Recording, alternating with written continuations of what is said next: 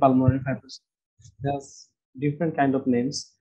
So whatever it is, the topic is very important. Okay, very, very important. Not for only in MRCP part 1 as well as for part 2, even for PACES exam. And once again, if you're going to appear at the HCS part 2 or even the MCPS exam, then this would be a very important topic for you guys, and that is the idiopathic pulmonary fibrosis. Particularly here in Bangladesh, not in actually Bangladesh, all over the country, all over the world.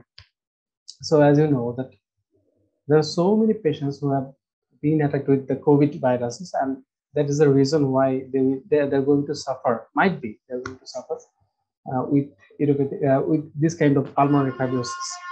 So findings of pulmonary fibrosis, these kind of findings are very much important for you guys to elicit, to get the point that what sound you are going to hear just by auscultating the lung field of the patient. Okay, so that is very important for all of us to know details about this idiopathic pulmonary fibrosis. So what I was talking about, that idiopathic pulmonary fibrosis always it's not always being called that idiopathic pulmonary fibrosis. It has another term which we're calling the cryptogenic fibrosing alveolitis. Okay, by the way, we're calling it the idiopathic pulmonary fibrosis.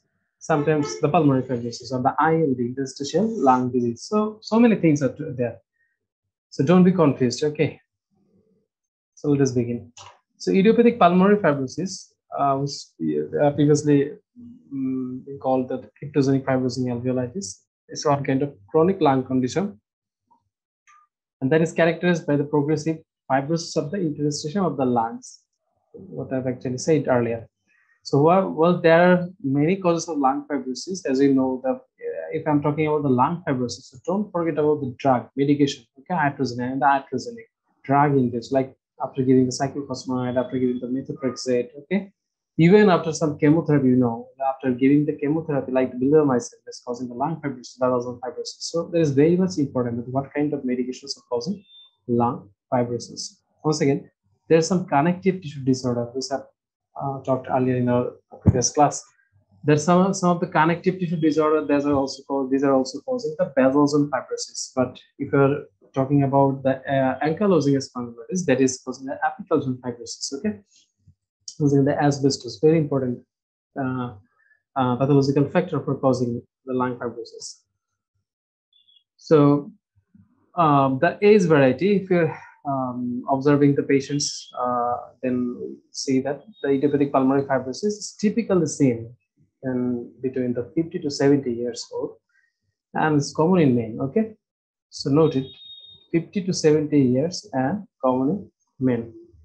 So what I want to tell you guys, that is, suppose if you were suspecting someone being suffered by the lung fibrosis, and he is only 40 or only 30 to 40 years. So you have to be very careful. Why he or she has been suffering from the lung fibrosis? Might be there any kind of connective tissue disorder, and there might be the medication induced lung fibrosis. Okay, but in typically if the age group is between the 50 to 70 years, then there's some another cause like the asbestos exposure or something different causes. Okay, so what are the features? The main features of lung fibrosis is very, very important, that is the shortness of breath on exertion. Okay, shortness of breath on exertion, and that talk is very much important, the shortness of breath on exertion. And after that,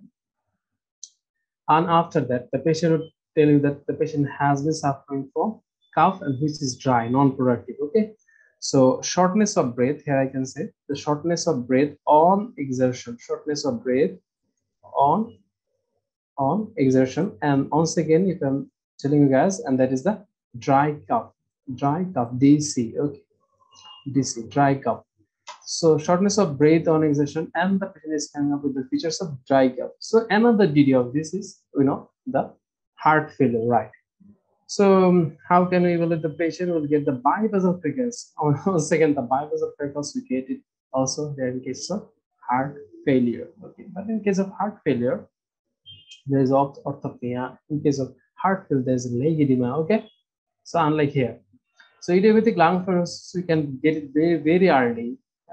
if you're very careful regarding the history taking, if you're very careful regarding the scenarios, then you'll get it very early about the diagnosis. Okay. And after that, the dry cough, the patient, what the patient has clubbing. The patient has clubbing. So there are so many things together. What I say, there's 3C, C plus C plus C, 3C. If you are getting the 3C, unless otherwise proved, that should be the cases of idiopathic pulmonary fibrosis. So 3C, what are the 3C? What does it mean? C for cough, C for clubbing, C for crackles. So cough, clubbing, crackles. If the patient has everything, the patient has shortness of breath on exertion, the patient has bilateral crepitations, okay, the patient has dry cough, then but that patient doesn't have any kind of clubbing, then heart failure is very good differential. But if the patient is having the clubbings, then you need to rule out the idiopathic pulmonary fibrosis. It's very important. So how do we diagnose the patient? We can diagnose the patient just by doing the lung function test, I mean the spirometry. And here, after doing the spirometry, you can see that classically, if the patient is having the restricted picture, as we know that idiopathic pulmonary fibrosis must be the restricted pattern of ILD. So the restricted pattern, we all know the restricted pattern, the FEV1 normal and decreased FVC. I mean the portion, the ratio of FEV1 by FVC that should be more than 0.8 or 80%, right? So definitely the FEV1 by FVC that will be increased.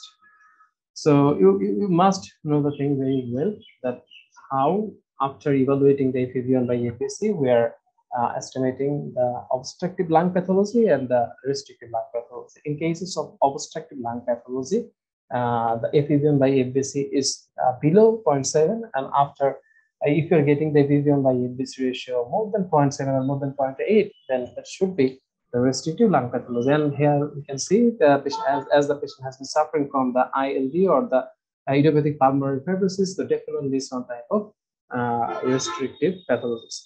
Okay, so once again, the impaired gastric cells, I mean the reduced transfer factor TLCO, that will be the reduced, impaired, that should be impaired. And if you're going for the imaging test, then the imaging will show us that the patient is having the bilateral interstitial shadowing, which we are calling the typical small, irregular, and the peripheral opposites. And definitely the ground glass, which will be progressed to the honeycomb. And that's important. That's actually important for all of us. And the ground glass, definitely in cases of COVID pneumonia, I've seen the patient is having the ground glass opposite. It's a fibrosis, right? So the ground glass fibrosis, and that's leading the patient's lung to honeycombing appearance. Okay, might be that you can see it on X-ray, but HRCT is base test. Okay, HRCT, as we have done in case of COVID pneumonia patients. So HRCT scanning is the investigation of choice.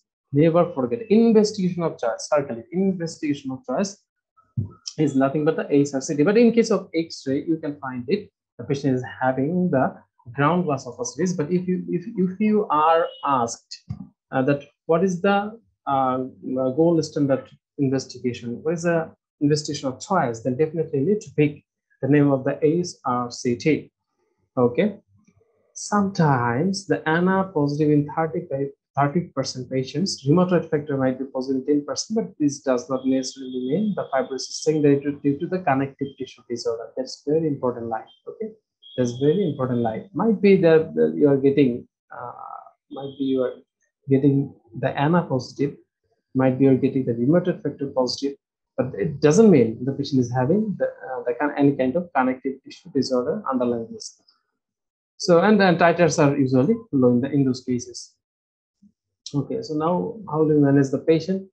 Actually, if the patient has already got lung fibrosis, it does mean the patient has got the ILD, I mean interstitial lung disease. So you need to rehabilitate the patient, because you can't make the patient good just by giving some medications, oral medications. So you need to rehabilitate the patient. So pulmonary rehabilitation is very much important there in cases of treating the cases of pulmonary lung fibrosis. Sorry, I mean the idiopathic pulmonary fibrosis. And very few medications are there, which, though there are some controversy regarding their efficacy and even the potency. So there are very few medications. Those are giving some bit of benefit to the patients of the IPF. And there is some evidence that pirfenidone, an antifibrotic agent, we all have used in case of COVID pneumonia, right? The Pulmosis, those are the medications we have used so many times there in cases of COVID pneumonia. Though we don't know, actually, we don't know that why we have done it, but as the seniors have done it, so we've done it. So in cases of the pirfenidone, the antifibrotic agent that has been used, and many patients sometimes might need the lung transplantation, okay, if the supplementary oxygen is paid then. So just think with me, if a patient has been suffering from the idiopathic pulmonary fibrosis, so the best treatment for the patient is to give him or give her some bit of relief by ensuring the pulmonary rehabilitation. That is the number one thing, because you can't make the patient just very well, or like just by giving some oral medication like the antifibrotic agent, like pirfenidone, just by lung transplantation. Though it's actually not that much easier how easily we can speak out. Now, what about the prognosis? Okay, the prognosis, as I said earlier, as we're thinking about the pulmonary rehabilitation, it does mean the prognosis is very bad, and that's true.